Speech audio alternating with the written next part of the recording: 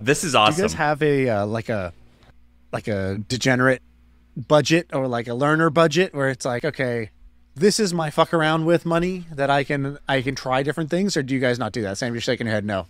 I don't, but do you? It sounds like you do. I do, yeah. How much?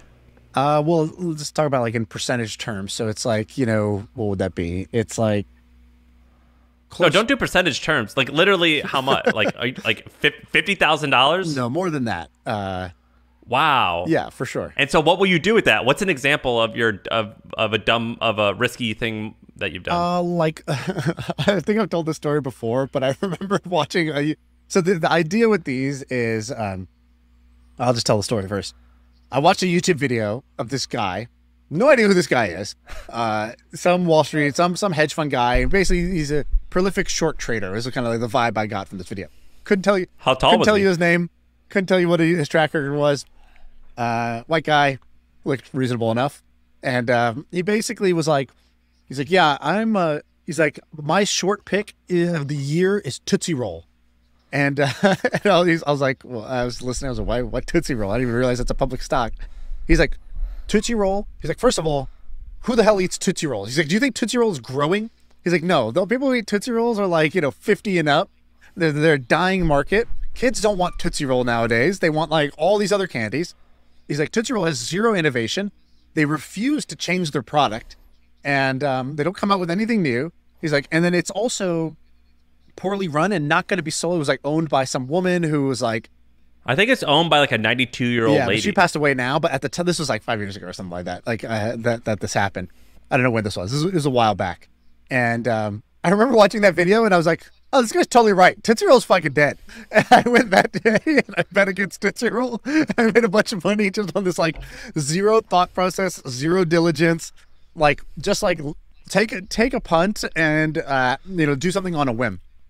And so that was the first time I realized like actually I want a designated budget. And with crypto, this has become like, kind of a necessity. With crypto, you basically have like you have so many new things that are all interesting.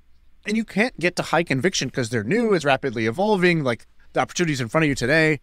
And so you don't have time to diligence all these. You don't have time to get to high conviction, but you do know like where, you can sort of sense certain signals. Like if a bunch of smart people are looking at it, if you see, developer activity in that space, if the premise is like, interesting, it might hit, might not hit, whatever. You can basically take punts on things in crypto and you get paid off. Unlike the stock market, right? I think on the Tootsie Roll thing, I made like, I don't know, 20, 35%, something like that. In crypto, you can make like 20x when you're right on these things. And so with crypto, the odds just shift in your favor where, yeah, it's super fast moving and things can go to zero. But the upside when you hit is so high, it pays for all of your other bad bets. And so I basically created a budget because I was like, I can't overthink this. I need to intentionally underthink this. So what does that mean? It's like, there's been, in the last 5 years, there's been so many examples of things that I've come across my radar in crypto that I don't take action on because I feel like I don't have enough information to make an educated decision.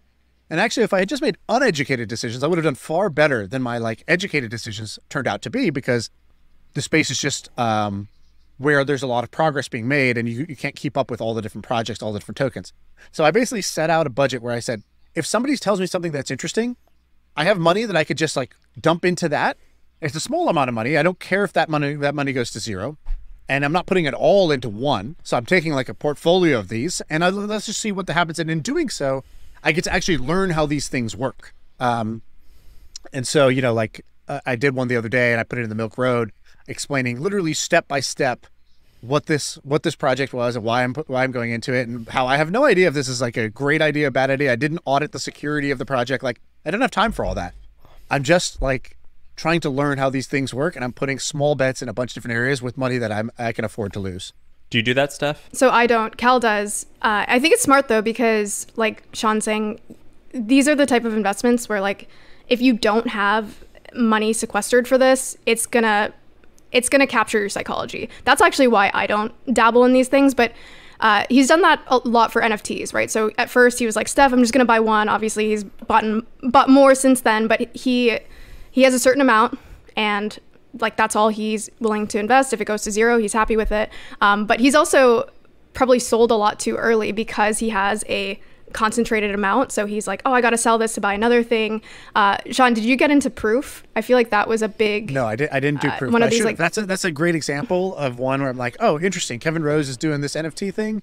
I should just take a punt, right? Like I'm seeing this before most people. I should go in and like, again, like with these things, it's not like going to go to zero, quote unquote.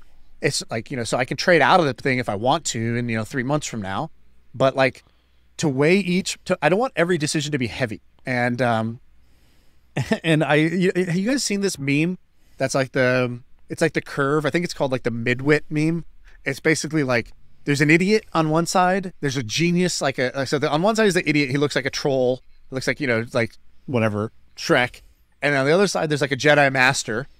And then the middle, which is like the top of the curve, is like the average person. And it's like, like for example, like, oh, like the idiot would be like, oh, that monkey looks like, that's a cool looking monkey. I'll buy. All right. The genius is like, oh, this has a chance to be an iconic, like whatever, iconic NFT. Buy. Like didn't think about it more than that. And then the like middle guy is like, but why would anybody buy this picture of a monkey? And like, how do the tokenomics work? And they like try to like analyze the whole fucking thing. And they're just paralyzed. That's sort of analysis paralysis where they don't take action on anything. And then they overthink things. So they miss the big, simple opportunities that are in front of them a lot of times.